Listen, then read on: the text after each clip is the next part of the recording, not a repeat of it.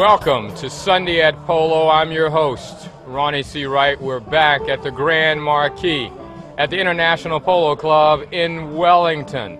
And we're here with Christina. Christina, what do you think of Sunday at Polo? It's a wonderful time. We're all having a wonderful time today. Terrific. Now, you're looking absolutely lovely. What are you wearing? The fashion people out there, they really want to know. You're looking so smashing. What are you wearing? Well, I'm wearing this crystal necklace from a special artist in the Palm Beach area, and I'm wearing a nice blue sweater from Express. Oh, it looks great on you. Thank you. Now, what is your favorite color? I mean, you seem to be looking so absolutely radiant in blue. What's your favorite color? I would say blue is my favorite color. Oh, this is terrific. Now, one of the enthusiasts out there asked me to ask you about the ambiance here at the International Polo Club. You've had a chance to see the action. What do you think of the ambiance? Oh, it's wonderful. We're having a fabulous time here. Wonderful people. This is a fantastic day.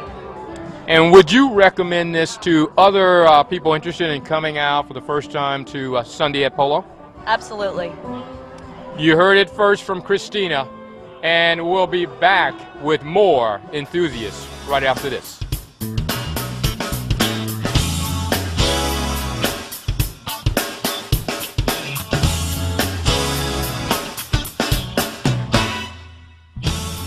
We're here with Abby Glazer. Abby, welcome to Sunday at Polo. Welcome, thank you, and welcome to the Duke Room at Sunday at Polo. Ronnie, have you ever tried brandy before? Well, that's a good question. You know, honestly, I've tried cognac before. Well, just so you know, in a little education, there are 3 recognized brandy categories: cognac, Right. Armagnac, Right. and the third is Spanish brandy. And at Polo this year, we're hosting Granduca de Alba, Right. Spanish brandy, and we are the #1 Spanish brandy in the world. And what's going to be different about Spanish brandy, aside from coming from southern Spain, Right. it's going to be a lot smoother and a little bit sweet, and Smoother. lack the burn that you're going to feel on a cognac and an Armagnac. Wow, now see, that's good because, you know, we're focused on